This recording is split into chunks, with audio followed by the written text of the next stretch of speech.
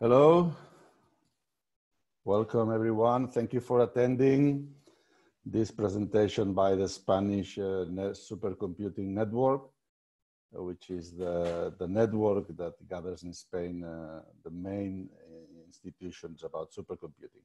My name is Jordi. I am the RES, the Network Project Officer, and I will just explain you about the offers, the opportunities that the Spanish Supercomputing Network offers you in order to have HPC resources for your scientific research.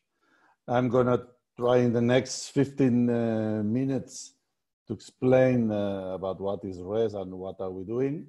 And then in the last 5 minutes, I will just open up for any questions you may have. If you have any questions or if you want to have my email, the email is here in the screen so that you can write or ask or just connect us anytime you want. The rest, the network is just about providing services, HPC services for the Spanish scientific community. It was created in 2006. And the coordinator of the network is the Barcelona Supercomputing Center, BSC. The RES is also a member of the Spanish, what's called Singular Scientific and Technical Infrastructures Network, which is a very important network since it gathers all large installations, large resources, facilities, and services for research, which are unique in its kind, and especially are devoted to the cutting edge and high quality research. And also, of course, technological development in their areas.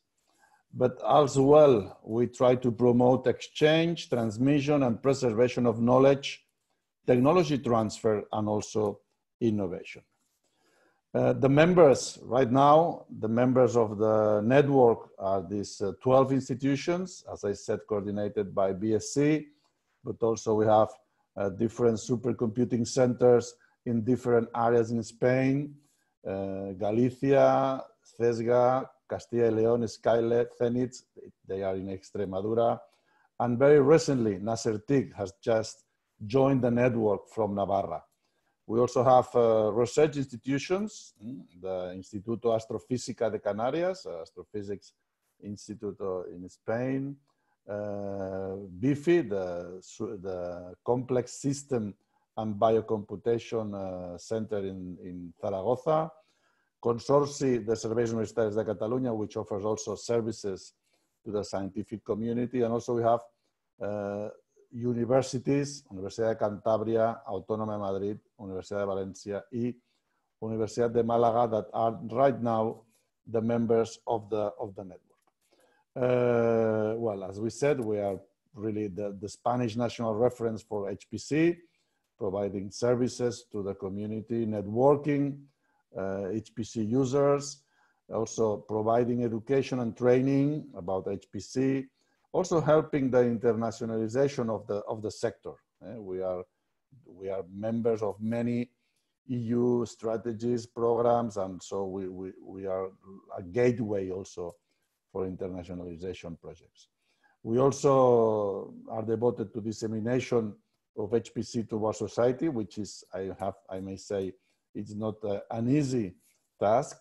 And very recently, just very recently, we are we will offer in the next months or days, we will offering big data projects in terms of data storage and data exploitation.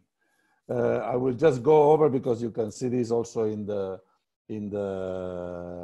website, but this is made up of 13 interconnected supercomputers with a maximum of some about 13,000 teraflops of computing power. This is the details of each supercomputer, which, well, maybe you should just, if you are interested, I just direct you to the website, and they are the ones showing the high, let's say, supercomputing power which is offered which is available for you as researchers in the biosciences. So mainly, the rest is a gateway, is an access gateway to many things. One, of course, is supercomputing facilities, which means free allocation of computing hours to researchers and to industry staff. But there's also other aspects of the rest as in the access mode, let's say. We also offer access to European supercomputing facilities because we participate in HPC Europe 3 European project, which opens up, let's say, grants the mobility, travel and mobility of researchers to other supercomputing facilities in Europe. We access to networking, to awareness, access to internationalization, access to knowledge and expertise by promoting, by sponsoring scientific seminars and meetings like the one you are now, access to training and skills development, and lately access also to business innovation. We divide in different areas, in different scientific areas. And of course, probably you will be more interested in the life and health sciences area, which is one of the 6 areas which are divided our activity. We have every year around more than 600 million CP hours available, which they are in a competitive call allocated to the different projects, to the different application projects. If you see here in orange, you see the applications for the biosciences, which means that probably in hours, they are not that big as compared to maybe astronomy or physics projects, but in the number of activities, in the number of projects, it's more or less similar. All this computing time, all this facility, all these opportunities translated, of course, into outputs, into scientific papers. These, for example, is the scientific papers in 2019. We had lately papers by authors, by users of our supercomputing resources in Nature, in Science.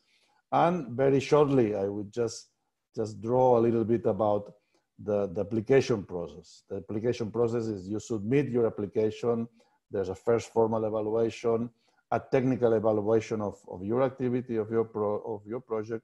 Then the application goes through scientific expert panels that evaluate your proposal, and then finally the access committee meets and finally reports the final accepted activities.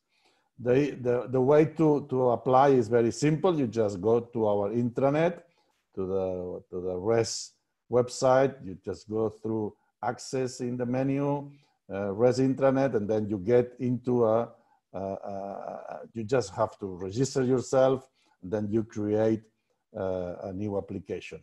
Very simple. There are different forms.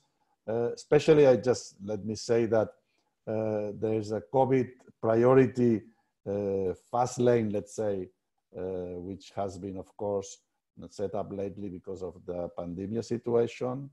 And just to remind you that the deadline for this period, for the next period, ends September 17th. So just a few days, you can still have some time if you want to apply for HPC resources, applying to the RES formula. No? Here you have the applications, very simple, very general information about the activity, the area, the type of application. Remember, we have a pre-reservation type for those that are applying to European projects. Then just a brief description of the project. It's important also to mention which funded projects you are working in. Then some software and numerical libraries you will need for the computation in the computers, and also a brief description of the IP, the IP of the team, and the different members and curriculum of the team leaders and different researchers that are forming part of the group. Then you just select your preference in the machine you want to use, resources, and then finally a kind of abstract, a kind of summary of your publication. I am running short of time, so I will just go quickly. This is a scheme. I mean, the application process is very easy.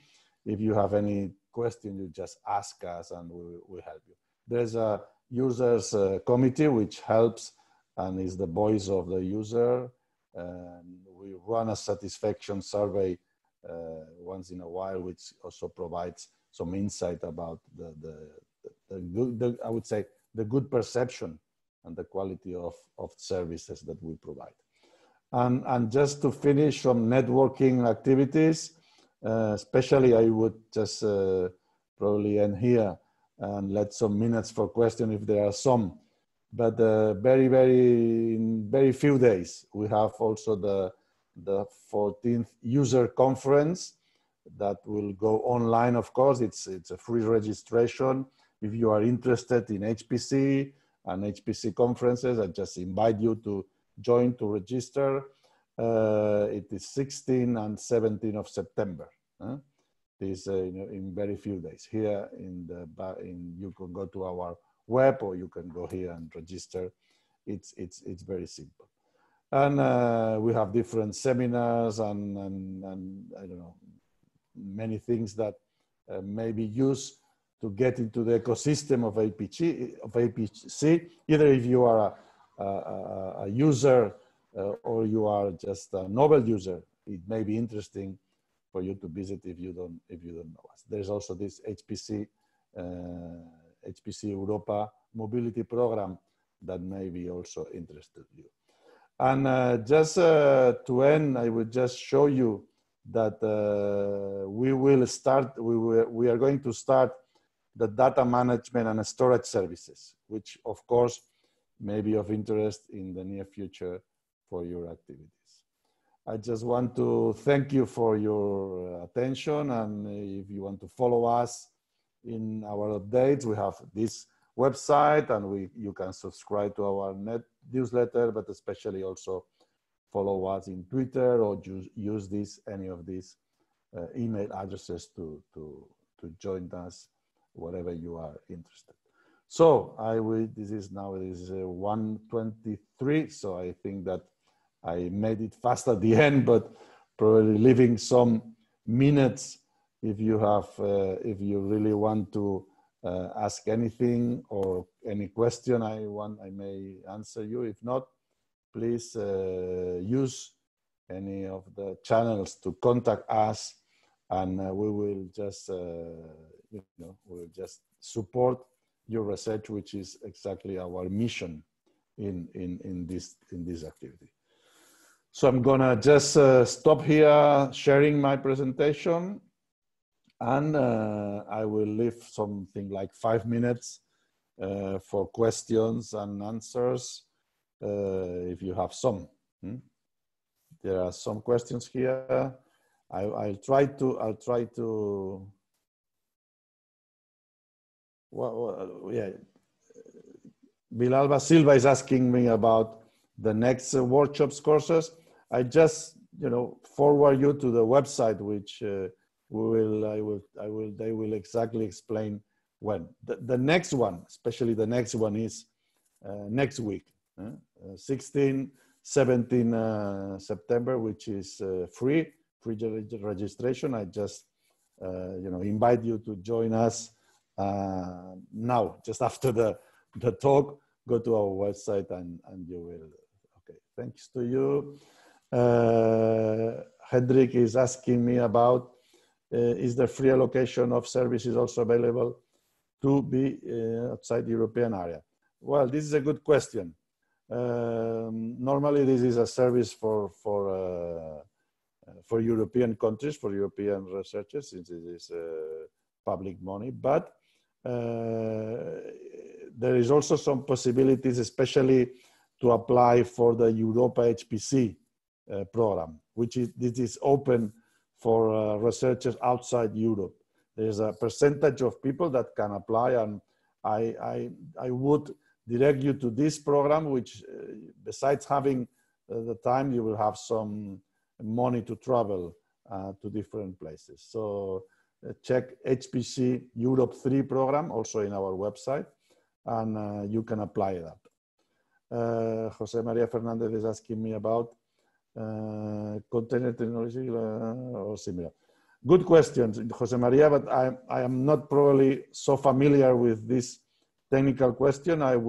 What I will try is to if you want to send us an email, I will forward that to our support system, to our technical department, which of course will answer you with this question. Claudio Diaz, are you thinking about giving workshops for new users? It's a very good question. So we are really planning to open up, let's say, courses for new users, because I understand, probably as you think, no, that the barrier to access HPC, if you are not familiar with HPC, it's so huge that you need some help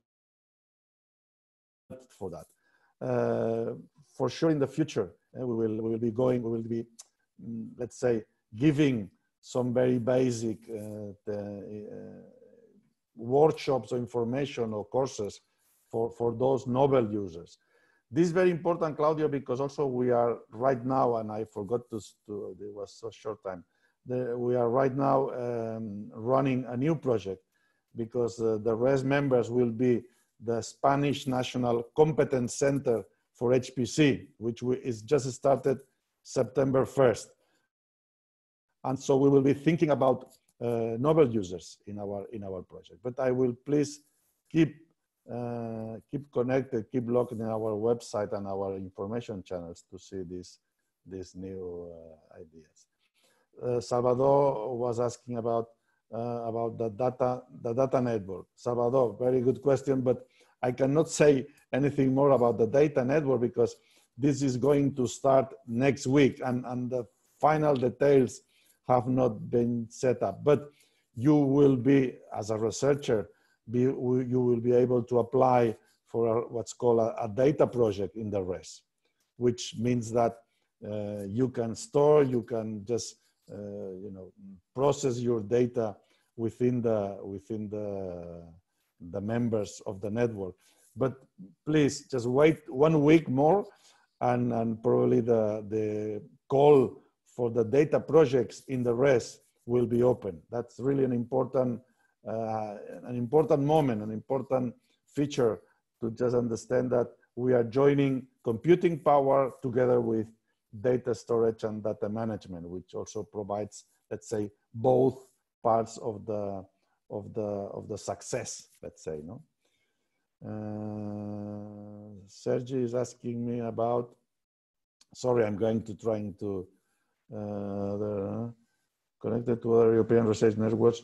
Well, yes, Sergi, we are in fact members also, not the RES itself, but BSC itself, of course, is member of all the European research networks, especially PRAISE and others in Europe. And then I think that I just answer all the, exactly. Claudio is just, I totally agree with you, Claudio, that there's a special need for young and new novel researchers coming from bio backgrounds, which need some help in really trying to jump, to cross this barrier that offers maybe the perception of a difficult thing of HPC. But I think that we will manage to run programs for novel users, which is also a necessity and an important issue in our lives. Well, I think that we're running just out of time because the organizers told me to be sharp on time. So now it's 1:30 and exactly the time to leave. And just to thank you for your attendance, and please contact us, contact the RES for anything. Thank you and bye-bye.